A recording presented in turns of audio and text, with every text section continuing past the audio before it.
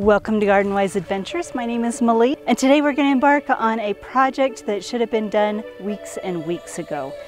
Now, we're in my garden area, and I have a lot of seedlings that I had grown inside for the fall harvest that never got planted for various reasons. You can watch my last video, which I'll post above, that kind of explains all my excuses, and they're just basically excuses.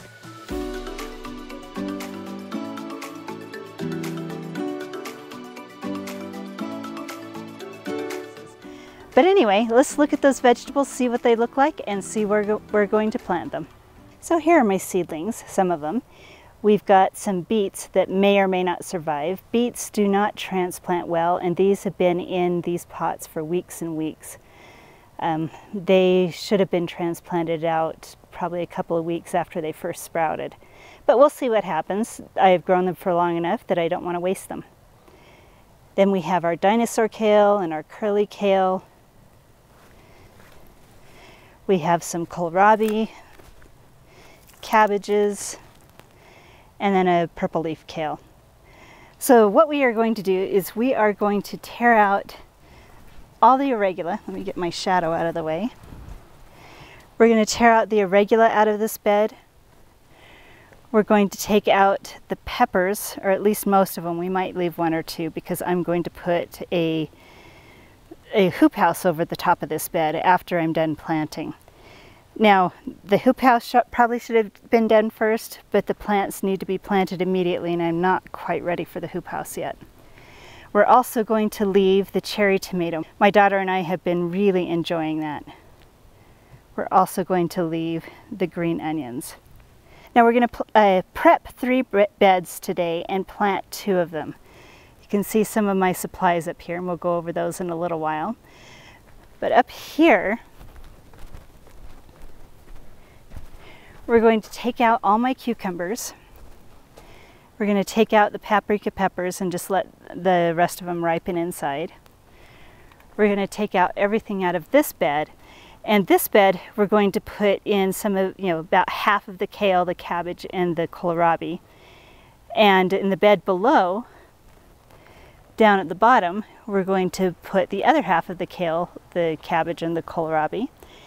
And we're going to do an experiment. We're going to build another hoop house down there. It's going to be a single layer hoop house.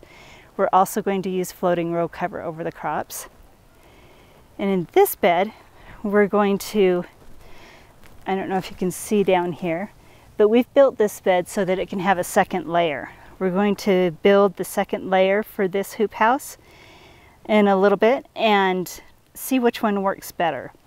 Now, we do have pretty cold winters here in Utah. We're at zone 5, and I'm not sure how much we can actually grow over the winter. I've never done that before. This hoop house here, I built it in the spring and used it to get an early start on some of my plants. So it'll be really interesting to see what we can grow, and if a single layer hoop house is enough, or if we're going to need that double layer. So let's get to it, tear out these beds, and see if we can get the planting done today. Okay, well, you would think that cleaning up 3 garden beds wouldn't be such a big deal, but I still must not have healed completely from my illness because I am absolutely beat. All I've done so far is tear out the vegetation, harvest what we had left, and of course I forgot to hit the play on the video camera, so I am sorry about that.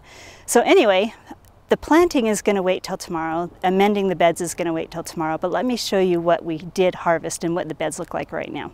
So I did tear out all of our paprika peppers.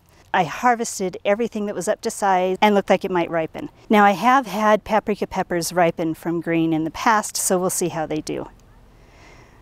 Got cherry tomatoes, quite a bit. Few little cucumbers. We had already done a big harvest today of cucumbers. And the last of my banana peppers.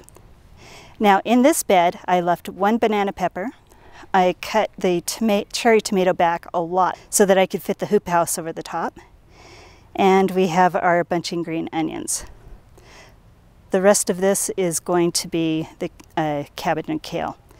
Now, this bed was amended recently, so all I'm going to do is add a little fertilizer to it. We pulled the cucumbers and all of the peppers out of this bed.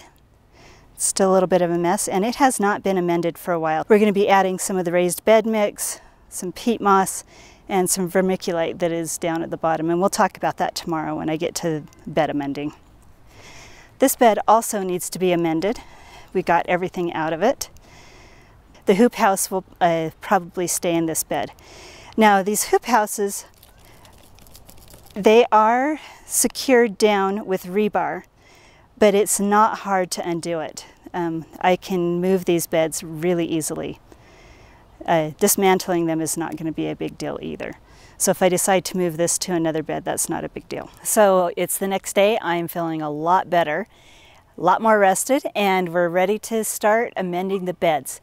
Now the first bed that I emptied out has already been amended with a planting bed mix, peat moss, and vermiculite. The only thing left is to add a little bit of nitrogen.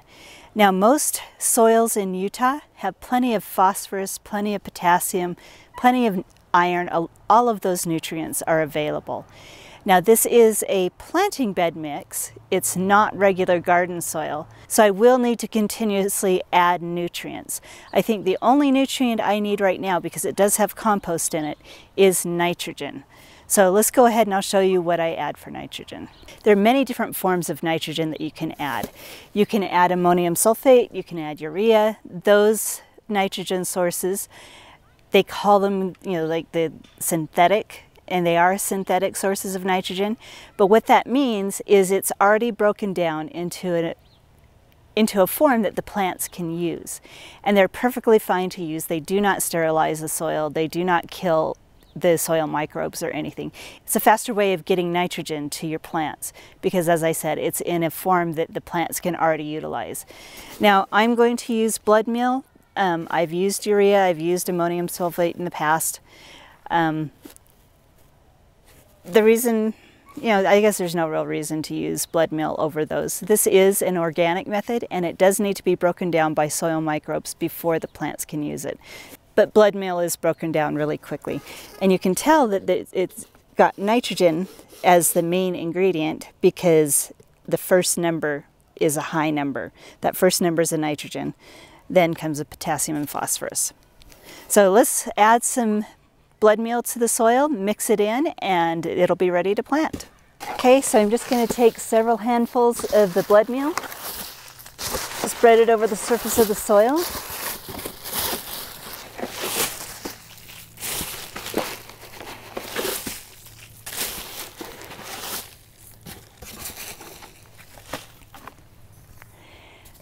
And then just to mix it in, I'm just going to use my garden fork, being very careful not to pierce my drip lines like I do normally. So let's get that mixed in.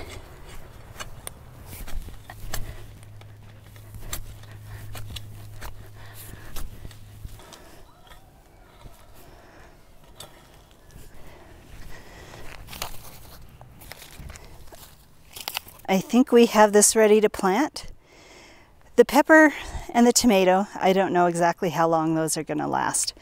This is going to be the hoop house that only has a single covering over the top. We'll get them to last as long as possible, but once those go, that's going to be it for this area. I think I'll probably sprinkle some lettuce seedlings around just to see if I can get some germination on those, and then once we pull out the tomato and the peppers, we'll have a little bit of lettuce. The bunching onion should last the whole time. Then we're going to do 3 of the curly leaf kale, 1 of the red kales, those are the more hardy ones. We've got our dinosaur kale in the center, it gets quite tall. And then we've got our cabbage and our kohlrabi, we've got 3 of each. So we'll see how these go, and let's get them planted.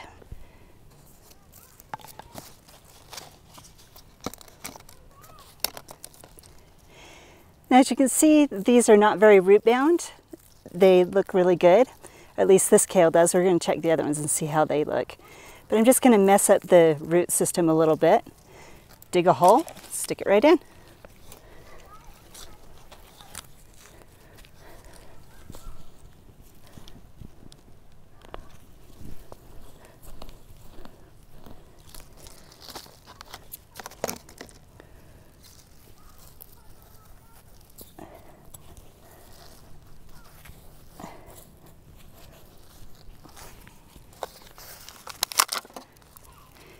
Yeah, these don't look too bad either. We're just going to mess it up a little bit.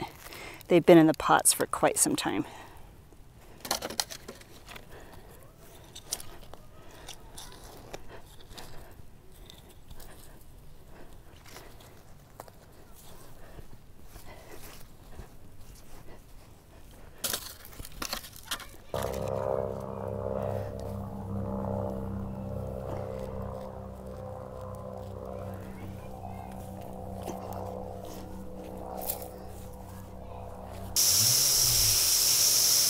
Okay, so it's all watered in and planted. Let's move on to the next one. Now this is the bed where we had our cucumbers and paprika peppers. We cleaned this out completely. This is where we're going to put our garlic for the year. Now, I've done a different video on planting garlic. I will link that at the top.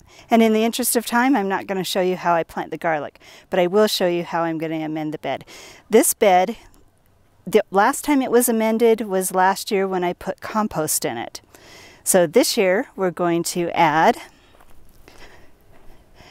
just a little more of the raised bed mix. That is basically compost. We're going to add some peat moss. And now I'm going to link another video at the top here that shows you about soil amendments and why I use what I'm going to be using. The peat moss holds water a lot better.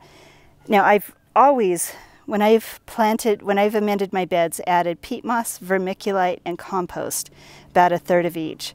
But the last, probably 2 or 3 years, I have neglected the peat moss and the vermiculite. And this year was the first year I've had to water every day by hand. But normally I've been able to get away with my drip system watering 3 times a week. So the peat moss and the vermiculite are absolutely necessary to be able to hold water.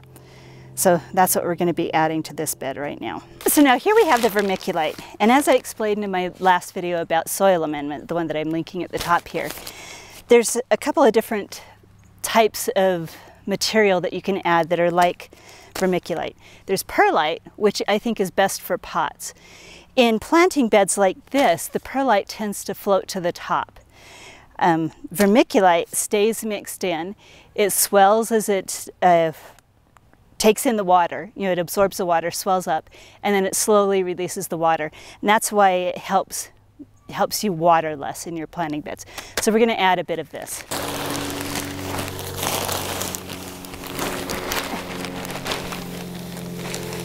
Next is the peat moss. Peat moss also helps aid in holding water.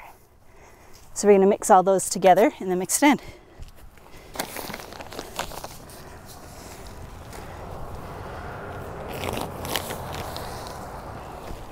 Now this bed is pretty full, so we're just going to add a little bit of the compost. This is mostly compost anyway as it is. So we'll just add a little bit of that.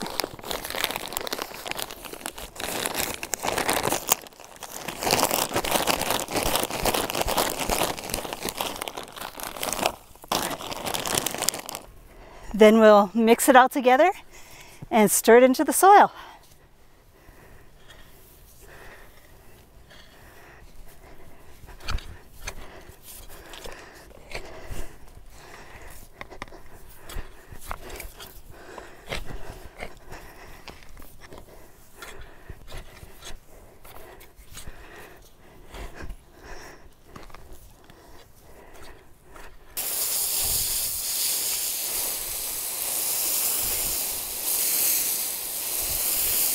So it looks like we've got everything planted.